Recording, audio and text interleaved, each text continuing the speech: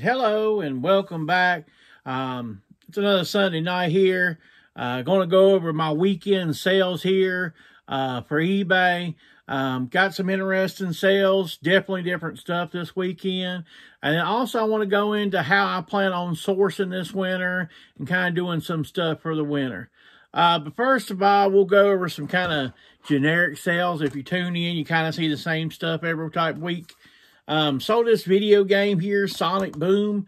Couple things you want to look for. Any of your Wii U type games, they made these in short print, so they're going to have a good value. Usually your Sonic games go around 10 or 15 bucks, but this Sonic Wii U game goes for about 30 bucks, free shipping. So, of course, it's complete as always. This disc is excellent, that type of thing. But anytime your Wii U or your GameCube games, they seem to have a premium above standard, like PlayStation 2, PlayStation 3, Xbox, that type of thing. Sold. I had a customer reach out to me and said, "You've got 2 different Tasmanian devil hats." And I said, "Yes, I do have 2 Tasmanian devil hats." And he said, "Will you do me a deal?" And I said, "Sure." He said that he had lived in Pulaski, Virginia, which is really close to where I live. And he said he lives in Waynesboro now. But he said, "Would he do me a deal?" And I said, "Yeah." I said, "If you'll pay full price for this," which was $24.44, "I'll let you have this one for 10 bucks. And this one was $18.88. So I knocked off $8. So that's about 4 piece knocking off. So you're looking at about $34.44. Free shipping. This will go in a box. I'll still keep these together like this. I'll put them in a bag, put them in a box, ship them. That shouldn't be too hard at all. But that was a good profit. I paid $1 a piece for those Tasmanian devils. I've had them 2 or 3 months in the store. He made it, I gave him a decent, I think I gave him a really good offer, and he went for it. Another good game here I sold. This is Spider-Man for PlayStation 4. This is the newest Spider-Man, I think. I really don't know. I don't keep up a lot with PlayStation 4, I'll admit. On some of the newer games, PlayStation 4, PlayStation 5, some of that, my knowledge is not as strong as on others. But with Spider-Man and stuff like that, that stuff usually really sells well. That was another $29.99 plus free shipping. So, we'll go over some other stuff here. I do have a clothing sale here. This is a Mickey Mouse women's shirt. See those patches and all? I thought it was really neat. It's a size medium for women. Thing about it was, it's got a couple little makeup things. Little makeup spots, but it's not really bad. But I got $16 out of it, free shipping. Like I said, I paid $1 at a yard sale for it. Usually your Disney stuff sells pretty well, so if you can find it for $1, you grab it. Next here, this is something I would not, once again, as last week, we talked about something I would not buy. This is also something I would not buy again. I did get it for cheap. These is VeggieTales on VHS. Paid 10 cents a piece, so I got 8 of them. So I got 80 cents in them. And I got $20, around $20, $22, I think, free shipping. I'm not exactly sure on that. But I wouldn't do it again because I thought it would go quicker than it did. I mean, I ain't had these a super long time, but I had them longer than I wanted to. So probably, unless they're 10 cents again, I might do it again if it's 10 cents, because sometimes I'm a sucker for stuff that's cheap. But not necessarily something I'd recommend, but it did sell, and glad to have it out the door. It does ship cheaply because it ships media. These aren't extremely heavy. The little VeggieTales are only about 30 minutes long, I think. So these don't weigh heavy, even though they're movie cassette type things. They won't weigh a whole lot. But I do have some interesting sales. Then we'll get into a story. Got this Lady Baltimore. It's a makeup overnight type case. That type of thing. Got the mirror, got the everything in it. Got the thing there that holds it. I gotta get that back to where it holds. But anyway, there it goes. But that goes, it's complete. It's a little dirty on top, and I did put that in the description. But I was at a estate sale and picked it up for $1. And sold it for $34.99 plus shipping. It's going a little ways. So it's like 20. Somebody paid $20 in shipping for it. So, but I've been picking up those overnight cases. If they're a couple bucks, a couple bucks, I generally pick them up. They do pretty good. I've got what I'm gonna do once I get this, I got another piece of luggage I need to get listed, and that's gonna get listed next. Sold something else I haven't sold in a while. This is a Vision Dutch oven, bowl, whatever, cooking Visions. It's the 4-quart, I think. This is the Big Daddy. It's pretty good size. I got $25.99 plus shipping, not free shipping. I didn't have but like a couple bucks in. That's kind of why I grabbed it. I seen it had a couple bucks. The lid was still good. Everything. The bottom was still clean. Sometimes with Vision, you have to watch out for the bottom being clean. When things were a little bit more scarce during the pandemic, you could pick up Vision and do pretty well with it. Try to do that so I don't make a mess.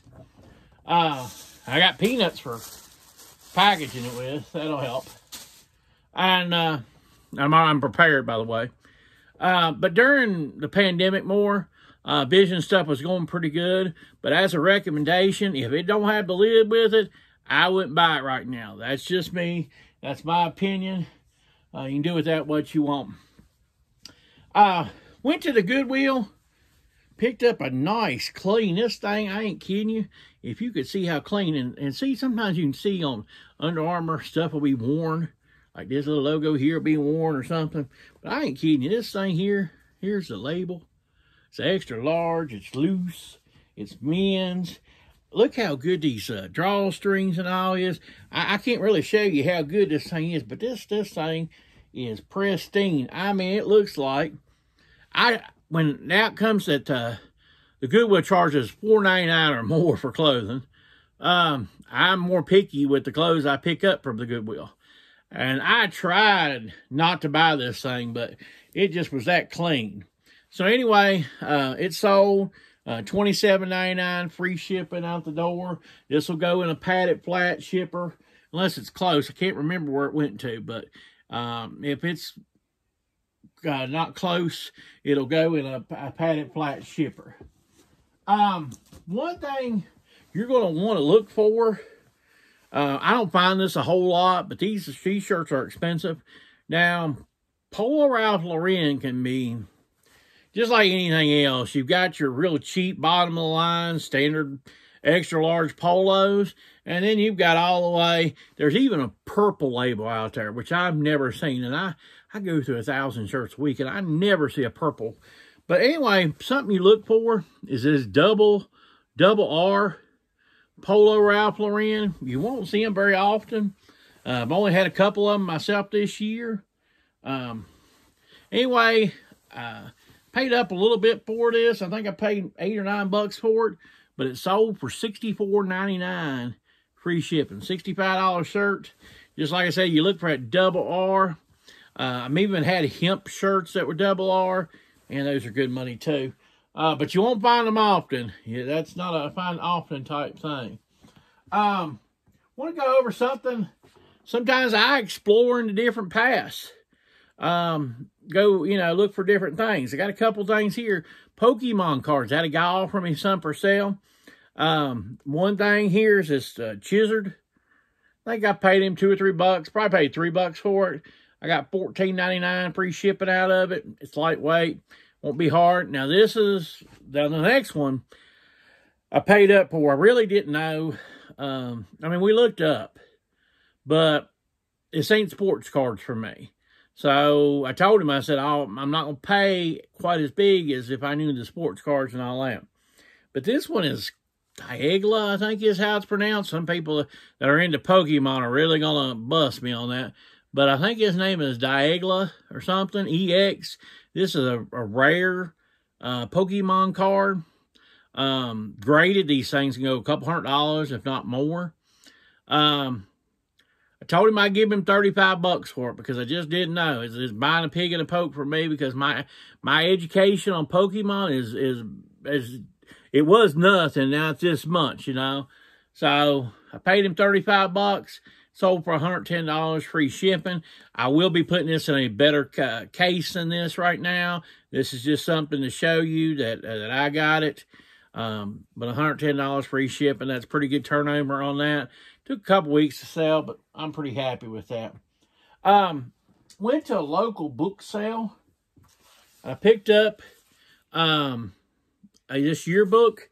It's from a high school in West Virginia, Golly Bridge High School. It's a 1967 yearbook. Paid up $1.50 for it. Sold it for $34.99 free shipping. It's lightweight. But I want to talk about that really quick, but address it at the same time. One thing that always sells, two things that always sell.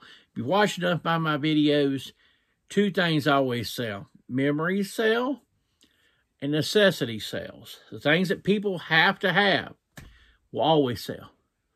Memories will always sell. So after it sells, I was making breakfast when I heard the ching.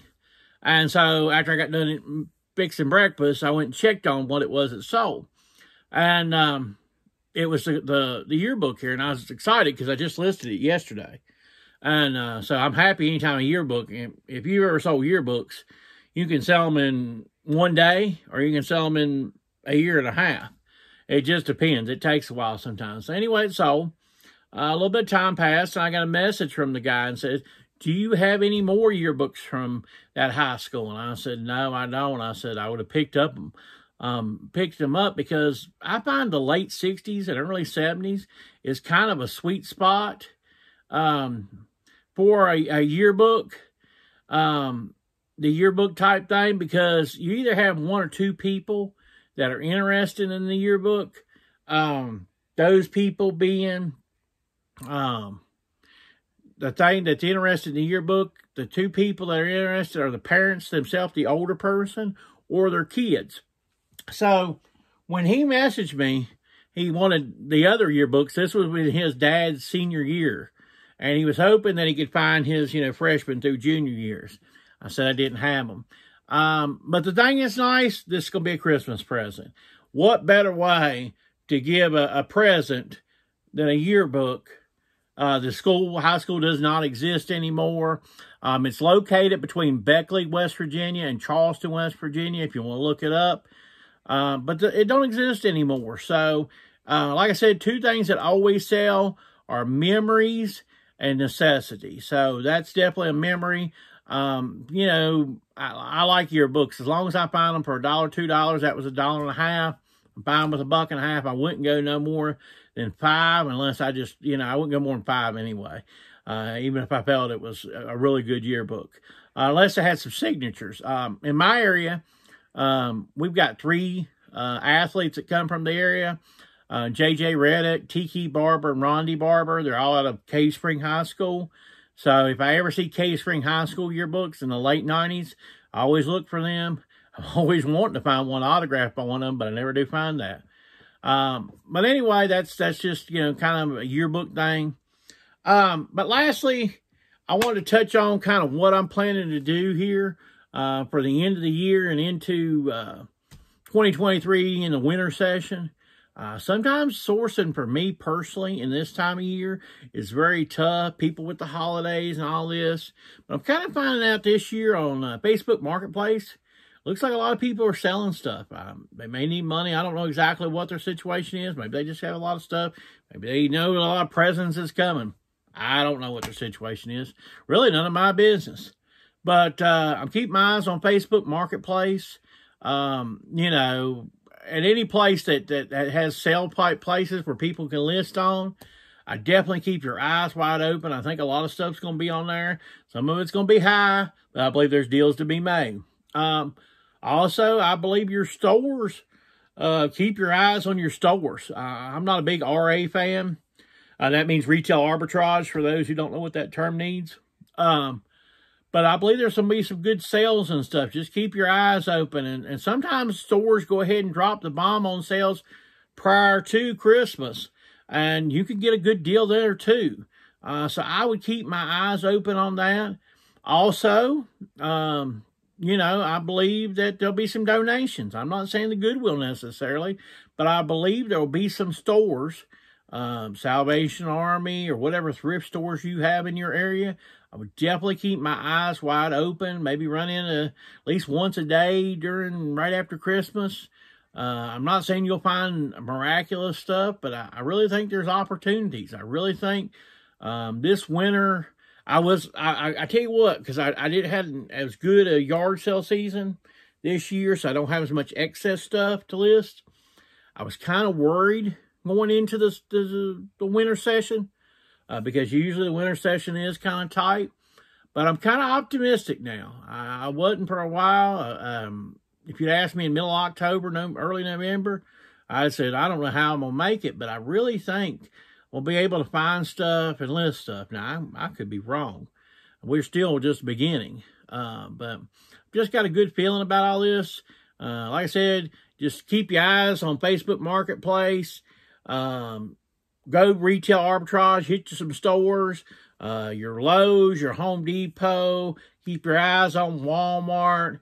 I'm part of some Walmart clearance pages. Now, in my area, I haven't heard of this going on, but I have watched on the Walmart clearance pages, and a lot of stuff sells for 3 cents. So that's free merchandise. So even if you sell something for $10 plus shipping, it's all profit. How can you not lose? You can't lose. So, I mean, Walmart closing isn't horrible. It just ain't great. But if you can get $10 plus shipping out of something, it's a win, and you only pay 3 cents for a pile of it. You know, it just may be that you'd have to have somewhere to store it a little bit, because it may not be, the sell-through rate may not be nothing awesome, but at least you'll have items to list, and, you know, and stuff will move, stuff will sell. People will still look for clothing. You know, and clothing will really pick up, for me, it does, in the late March, early April. Usually I'll start selling shorts and polos and short sleeve shirts and that type of thing. But that's all I've got for this week. I was looking on the schedule, and the thing that's coming up, we've got Christmas and New Year's on the Sunday nights. And I'm gonna still try to do a video. I'm not trying to get away from that. It just may be because after Christmas and New Year's and all that, my sales might be kind of low. So we might have less what sold and more topic type stuff, that type of thing. But generally, where I only do a video a week, I can probably come up with enough of a topic to cover everything. So, but I just wanted to kind of let you know, if you like this type of material, give me a like. Please comment. Tell me what's going on. What are you planning for the holidays? What holidays do you celebrate? By all means, I'd love to hear about it. Is there a gift that you're looking for this holiday season that you really would like to get? Also, as always, I can use subscriptions. Take care. Have a good week.